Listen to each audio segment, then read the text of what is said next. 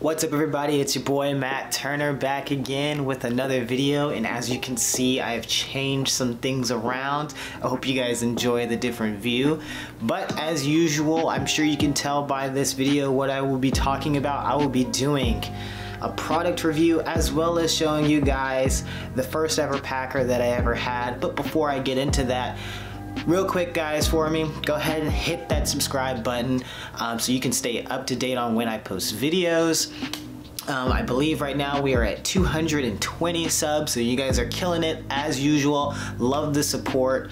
If you haven't already, go check out my top surgery series. This video is kind of like in between all of that. I didn't really have much of an update in terms of my top surgery.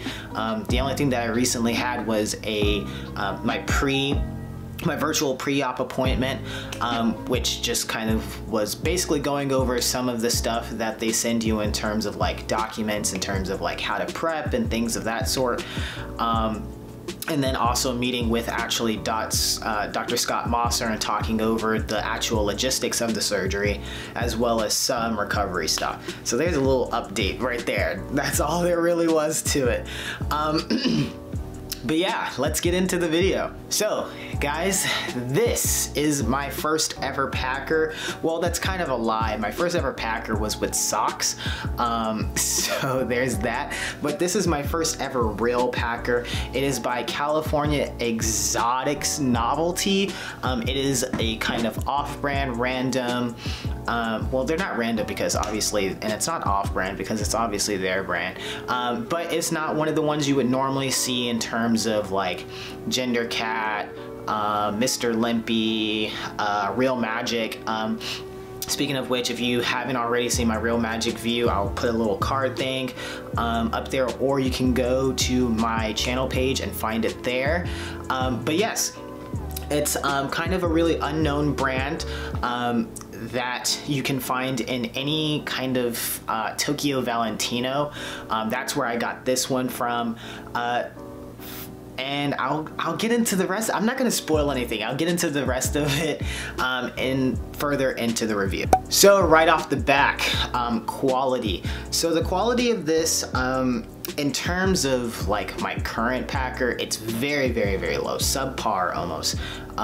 It's very sticky and tacky, as you can see. Like, look at that. It's very, very sticky. There aren't like any good colorations or details or anything like that. As you can see, it gathers lint very well. So there's that. And it's just crazy. Let me see if I can focus in on it real quick. There you go. So as you can see, it's very sticky, very tacky. There is some detail in it, like as you can see right here. There's some kind of ridging and right here as well.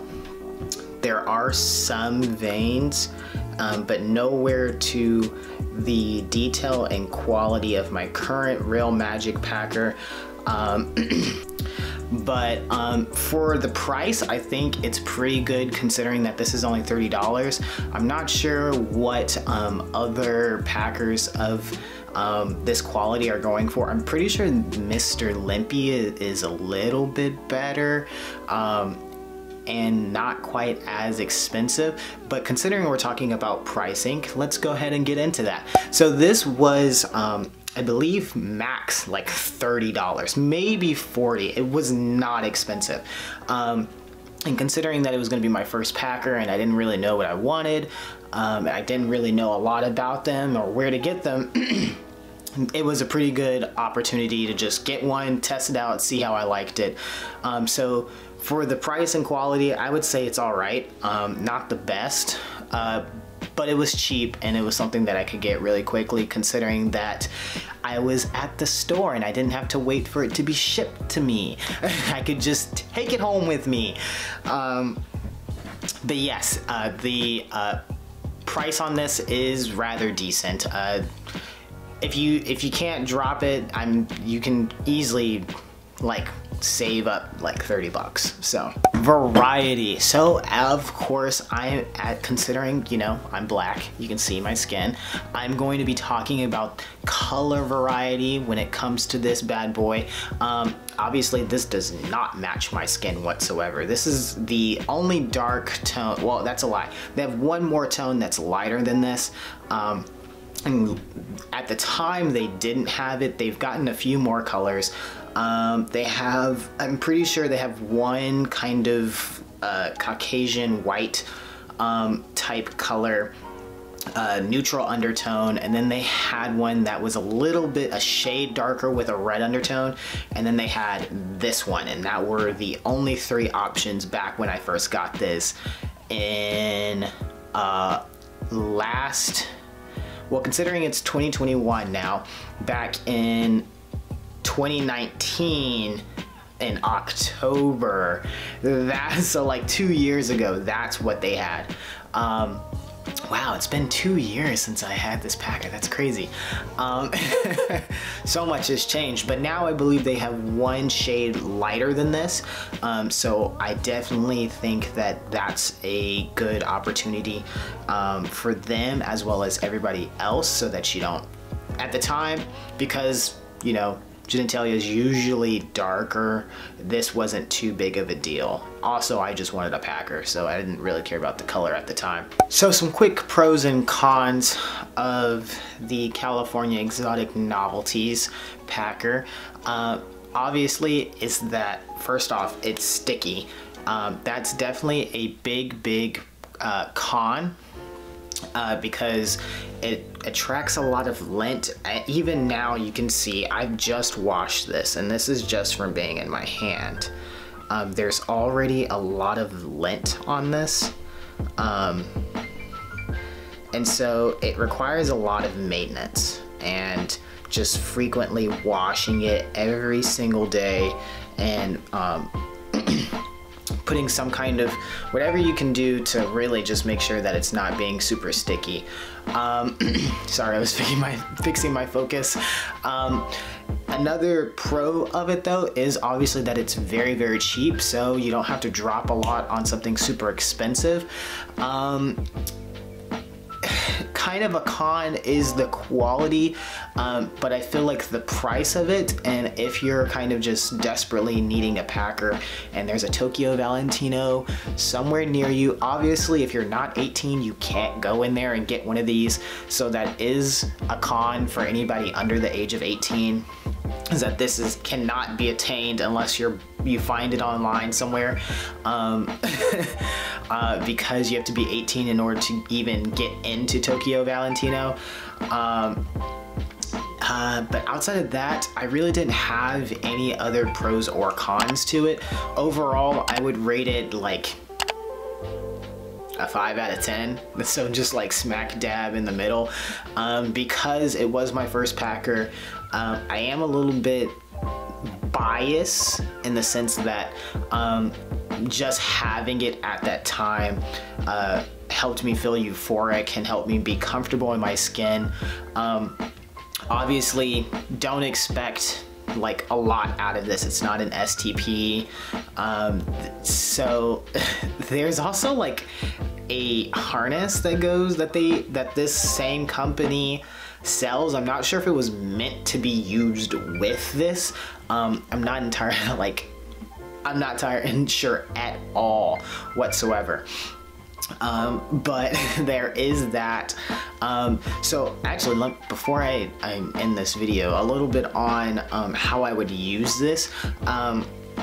I personally don't really do like a lot of pockets or anything like that, so I always make sure that I am washing my packers frequently and sanitizing them all the time, because they're just sitting there right on my bare skin.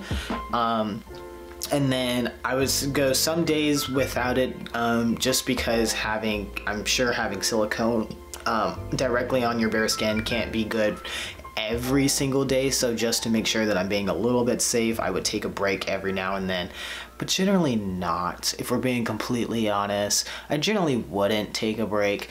Do as I say, not as I do. But yes, So there is some kind of nostalgicness and biasness in terms of my love for this product. I absolutely don't use it anymore. I actually kind of hate it now that I have the Reelmagik packer, and then just kind of sits in my drawer in the back, hidden away. Anyways, guys, that is the video. Sorry if it's not quite up to quality compared to the rest of my videos. I feel like a little off. And so there's that. So I'm sorry if this is really bad. It was kind of very sudden in the making of this video, but I hope you did find it useful. If you have any questions about the packer, where to buy it, links, or specific things, I'm not sure what else you could possibly have a question about, but just put it in the comment section and let me know. As usual, hit the thumbs up button and like this video if you did. If you didn't, just, I mean, obviously hit the thumbs down button. But yes, like I said, comment for any questions. Subscribe, hit the bell notification so that you can stay up to date on when I post videos.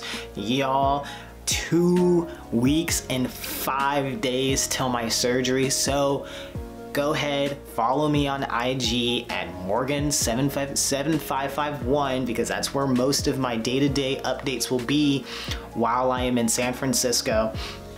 In addition to that, little secret, I'm gonna do a video later on in this, but your boy has started Minox. I have been going back and forth on whether I wanted to start minoxidil or not. But I finally took the plunge and I did it.